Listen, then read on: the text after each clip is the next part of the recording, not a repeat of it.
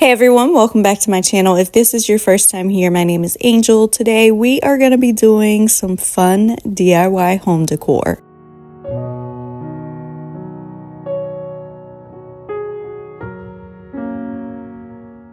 I picked up this silverware box from the thrift store and I just thought it was really pretty. It had a lot of details around the edges of this box and I thought I could use it to store some of my candles and also use it for a riser. As you could see just now, I had already ripped out the inside. It was this really worn and old and dingy velvet fabric, but I did keep the inside to use for a template later. But before I start working on the inside, I actually want to work on the box itself, and I decided to try this easy off little hack to get the stain off of the box. I'm using the fume-free kind. I don't really care for strong fumes, so this was best. It kind of smells citrusy, but I still did this outside, and I just sprayed this entire box with a really good coat of this oven cleaner, and then I'm gonna let this sit out in the sun for about 30 to 45 minutes. And you really just want to wait until the oven cleaner is completely dry on whatever you're working with. And then I'm just taking a bowl of soapy water and a scrub brush, and I'm gonna scrub this really good. And as you can see,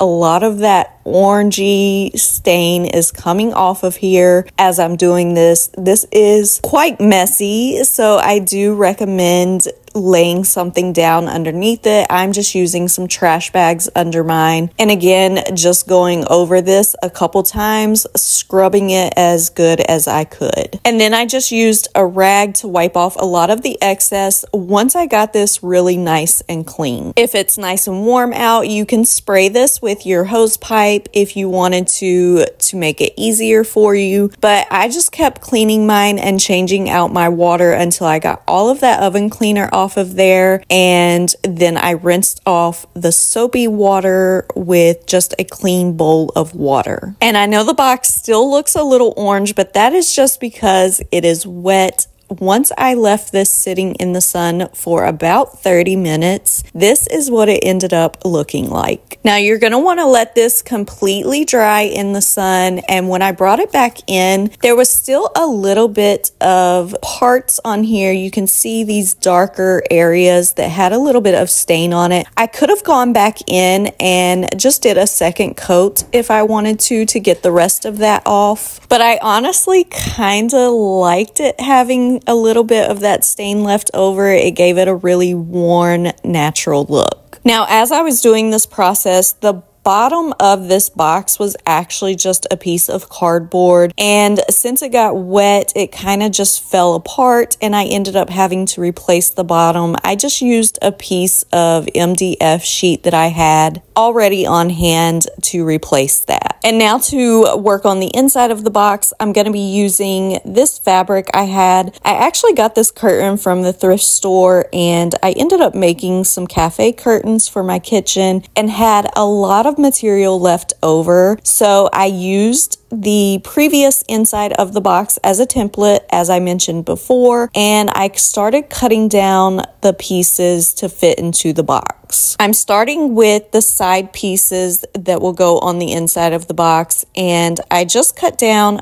a piece of fabric that I could fold over, and there would be a little bit of excess at the bottom, and then I hot glued it and folded it over so that the top would be a nice clean edge. Once I had all my side pieces made, then I'm going to start hot gluing these to the sides of the inside of the box, and I'm just making sure that this top part reaches right at the top of the box, and you can see that little bit of excess I left at the bottom of this, and that's so the insert that I place in the bottom will cover that. So I just worked my way around the box, doing the sides first and then the front and the back piece. And once all my side pieces were in, then I can start working on the insert for the bottom of this. And again, using the old piece of the bottom as a template, I'm actually going to replace this with some Dollar Tree cutting board boards instead of using cardboard, which was what the original inserts were made of. Just because I had these on hand and they were already a good length, I just had to cut down the sides a little bit to fit. And I ended up making 2 of these, one for the bottom of the box and then one for the top.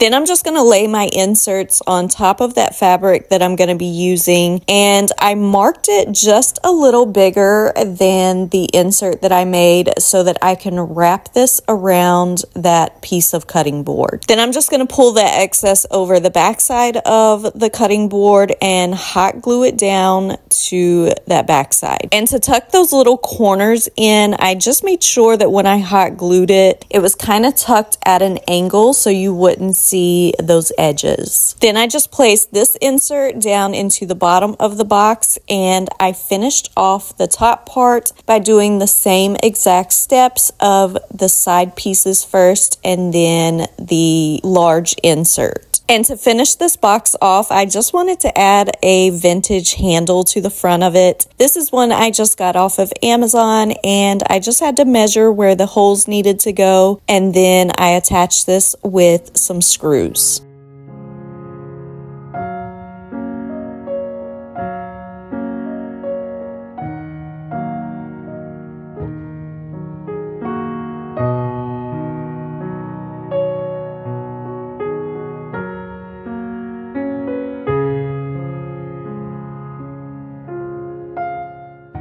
And because the oven cleaner hack worked so well on my box, I decided to try it on this darker stained little book rack that I found at the thrift store. So I repeated the process of using the oven cleaner. This time I just used an old dish pan that I had, since this was a smaller piece, and just sprayed it really good with that oven cleaner and let it set until it was dry. Now, because this was a darker stained wood, I wasn't sure how good this was going to work on here, but I did want to test it. And once I rinsed it off and scrubbed it, as you can see, it didn't work quite as well, and there was still a lot of that dark stain left on here. So I did end up having to repeat the process a second time on the darker stain. But once I did it the second time and let it set in the sun, this is what it ended up looking like. Again, you can see there's still just a little bit of the dark stain in a lot of the crevices, and I could have kept going and completely got all of this off of here, but again, I kind of liked the look of it. Now, for this book rack, I did want to add some details to it, so I decided to use this pretty floral stamp that I had because I really love the look of a black stamp or black accent on raw wood. And since I'm using a larger stamp, I just wanted to make this easier on myself, so I did end up taking this apart to do the stamping. And I didn't have a clear acrylic block big enough for this stamp actually, so I just went with it and did the best I could. I put the stamp on the block in the center and then just used my fingers around the edges to get the ink on there and then to press it down onto the wood piece. And once I had the large piece done, then I also wanted to use this stamp on the little side pieces, but just using the top portion of this stamp. And again, taking this apart just made this process so much easier. And then all I had to do was just put this book rack back together.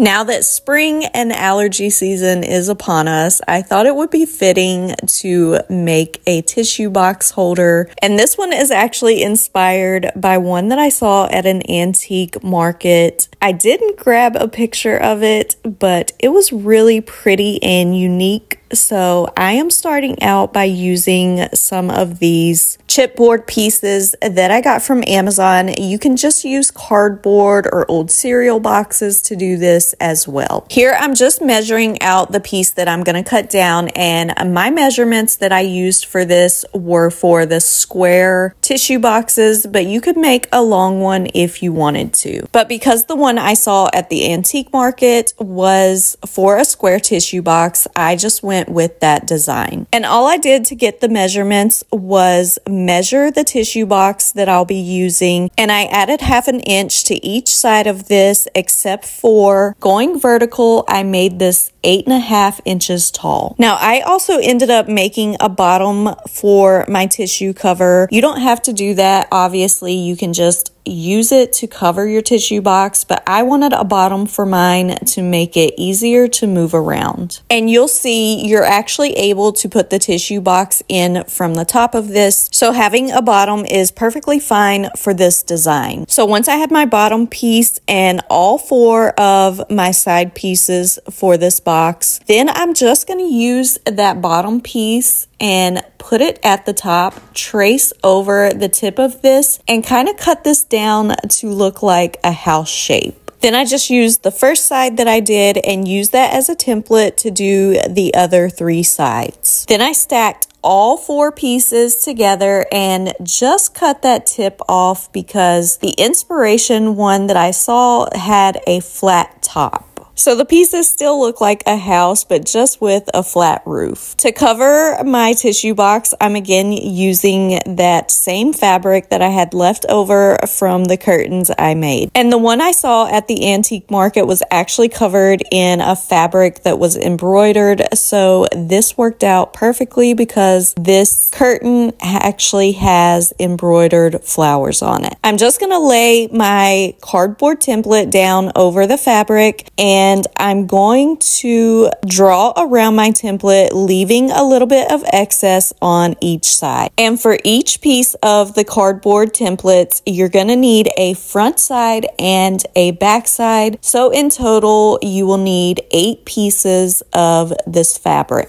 And that's because we're going to end up kind of sandwiching this cardboard piece in between those 2 pieces of fabric. So to make this easier on myself, I just used the first piece of fabric that I cut down and used that as a template to make the 7 other pieces. Then I'm going to take 2 of those pieces and do the design facing inward and hot glue all the way around this, just leaving the bottom section open. And once I have all 4 of my sides done, then I'm going to flip these the right way out and just kind of use my fingers to push out all of those corners. Then I'm going to take my cardboard pieces, use a ruler, and bend over the top section of the cardboard. And I'm going to repeat this on the other 3 pieces. Then I'm going to push my cardboard pieces all the way inside of the pockets that I made. And then I'm just going to bend over that top piece again to get a nice little bend in it. Then I'm going to hot glue all of the bottoms to seal in the cardboard pieces. Then I'm going to lay my pieces flat, and whichever way the bend at the top is going inward, I'm going to take that excess at the bottom and hot glue it upward to make a clean edge around the bottom. So this will go on the inside of the box. Then I'm going to take 2 pieces with that bend facing inward, and I'm going to line these up along the side and hot glue one side of this all the way up to just that bend. So the top portion above the bend will be left open. I let that glue dry completely, and then I'm going to take a little bit of white string with a large sewing needle and tie a bunch of knots there at the end of it to make this nice and secure. And I'm starting on the inside of the box, pulling that string all the way through, and then I'm just going to do a blanket stitch all the way up this side, again stopping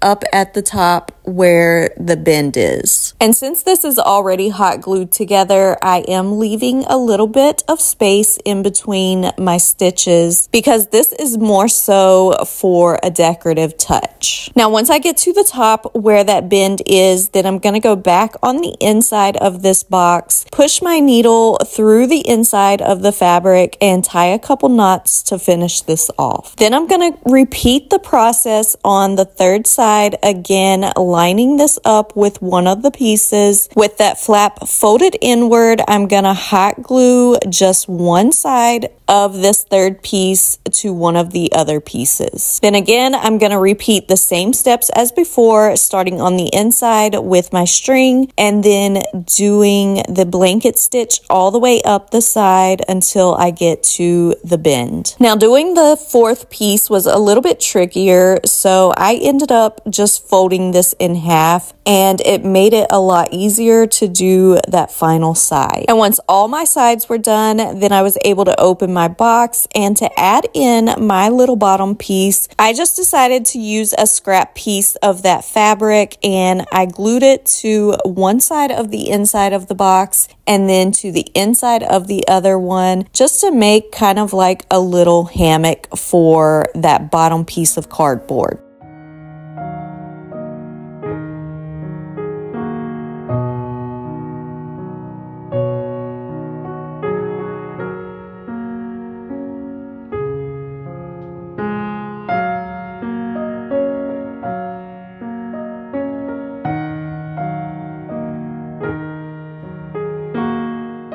I see these little chandelier glass shades in the thrift store all the time. They are so abundant in there, and I just wanted to come up with an idea to use these. So I thought they would make really pretty tea light holders, so I just grabbed one from the thrift store, and you can get really creative with a base for these, but for this one I'm just using this little round wood plaque that I got from Dollar Tree. You can also get these at Michael's or Hobby Lobby. Since the shade has the little knobby piece on the top of it to go down into a chandelier, I needed to make a hole in the center of my wood plaque. I ended up just using a spade bit to make the hole big enough so that this would fit down in there. I was kind of torn on what to do with this bottom wood plaque. I could have stained it dark with some antiquing wax or painted it. Like I said, you can get really creative with the base for these. You can stain them, paint them.